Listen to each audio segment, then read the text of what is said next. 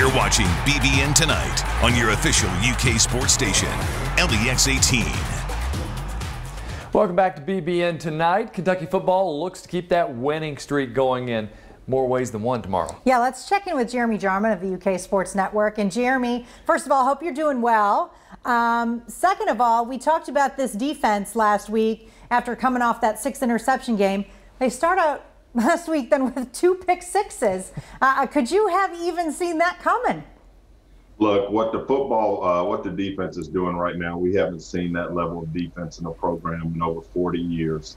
10 turnovers over the past couple weeks, 2 pick sixes. What else can we ask them to do? Well, we're going to have to ask someone to do something this weekend because Quinton Bohanna is out. Last week you took us through everything that he was doing to help lead to those interceptions, and now we've got to have a backup in place.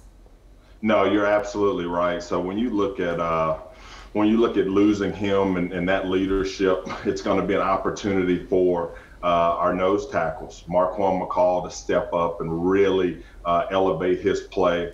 Also, freshman Justin Rogers, former 5-star high school defensive lineman. We're going to see him step in and take up some of those much-needed reps. But yeah, I mean, when you just look over the last 2 weeks, what the defense has done, the interceptions, getting the ball when it's on the ground, the open field tackles, guys. I mean, just absolutely amazing, and they're having fun out there. And I think that that's one of the things that really stands out. When you look at our guy Jamin Davis, 85 yards, and it looked like that monkey just jumped on his back and tried to tackle him like it did the quarterback for the Giants Thursday night, but he fought it off and was able to do a front flip into the end zone. And I mean, they're having fun out there.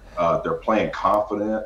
When you look at what Coach Stoops said, he kind of alluded to simplifying some things for these guys on the defensive end. That shows. They're playing so fast over these last 2 wins. We just got to keep it going. Along those lines of having fun with it, I heard Jordan Wright earlier this week saying, he was asked who's going to have more interceptions. Is it going to be the defensive backs or is it going to be the linebackers, the defensive line? And they've got this friendly competition going now, and he says it's going to be the linebackers. Yeah, absolutely, and you want to see those things. But when you look at Kelvin Joseph, our guy, boss man, he dubbed it on the back end a no-fly zone. He's given the defensive back that title. Obviously, he's a guy that's he likes to talk. But I tell you what, over the last couple weeks, he has been fun watching him elevate that play. And that's what we're talking about. Those guys going out there and they're competing against each other while they're competing against the opponent. And that's when you know guys are really having fun and they're really confident in the play scheme, the play calls. They understand what's going on. That interception by him, that wasn't an accident. He read that. He drove on that ball. And then the next quarter, you look, he almost had another one. He had to jump on another one that it was a PBR. I mean, he was a step away from a second pick six. Joseph he's starting to get into a zone. And just collectively, it's really fun watching that group. A no-fly zone. Listen, Connor Bazelak's going to throw it around tomorrow, so they're going to have an opportunity to get some more. What are your keys to this game, though, Jeremy? Yeah, so absolutely. Let's get to those. So, obviously, I want to see the defense force a couple more turnovers. Let's keep climbing there. We're number 2 in the country in interceptions.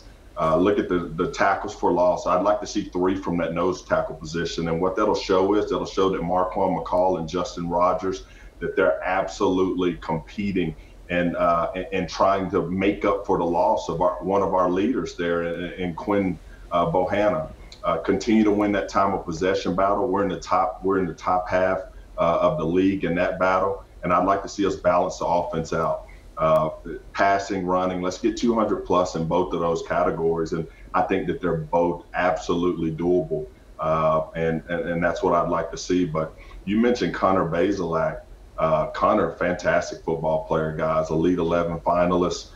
He's targeted 16 different receivers this year. He plays to me like a quarterback that's confident in his ability. And he wants to show that he can throw the football around and that he can lead his team to another victory against our defense like he did 2 weeks ago with LSU, where he threw for over 400 yards and 4 touchdowns. So we better be ready. And that no-fly zone, they better hold up their end of the bargain this week.